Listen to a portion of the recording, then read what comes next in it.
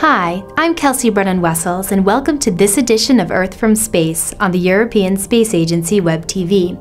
Uluru, also known as Ayers Rock in the Australian outback, is featured in this image from the ComSat-2 satellite acquired on September 15th of 2011.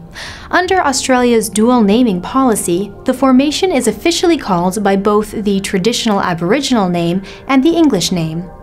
This area in the southern part of the Northern Territory is home to a variety of animals, including the red kangaroo, dingo, hopping mouse, marsupial mole, various bats, and over 70 species of reptiles. Uluru stands over 340 meters above the surrounding desert and measures about 9 kilometers around. In addition to being a geological wonder, it is a historical one as well. Ancient rock art can be seen at points along the base of the formation. Many of these paintings were created by the elders of Aboriginal tribes to teach younger generations how to track and hunt animals, much like how a teacher uses a school blackboard.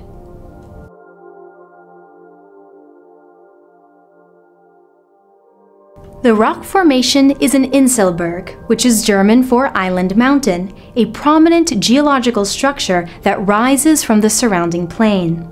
Hundreds of millions of years ago, this part of Australia was a shallow sea.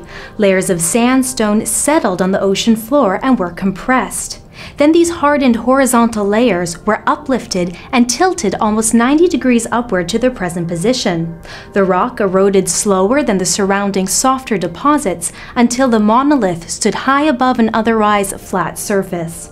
From this perpendicular angle of the satellite acquisition, we can see these layers, which were once horizontal and now appear to cut across the top of the formation.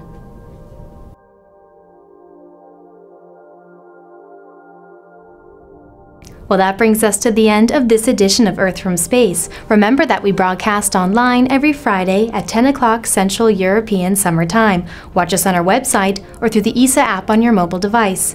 From the ESA Web-TV studios, I'm Kelsea Brennan-Wessels.